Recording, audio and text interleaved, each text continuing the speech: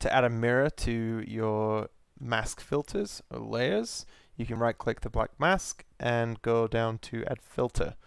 When you click this filter, all you have to do is just type in mirror.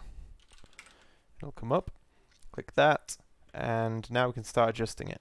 So I'm just going to go in top orthographic. You can change it from orthographic to perspective right here. And we can change, I always click display debug so we can see the line of symmetry. And if the mode is set to mirror axis X, then we need to open the axis X settings, and we can adjust this this line of symmetry. We can invert as well, and that looks good. However, I've noticed that this is a problem. I'm not sure what's going on, but if I turn off my display debug,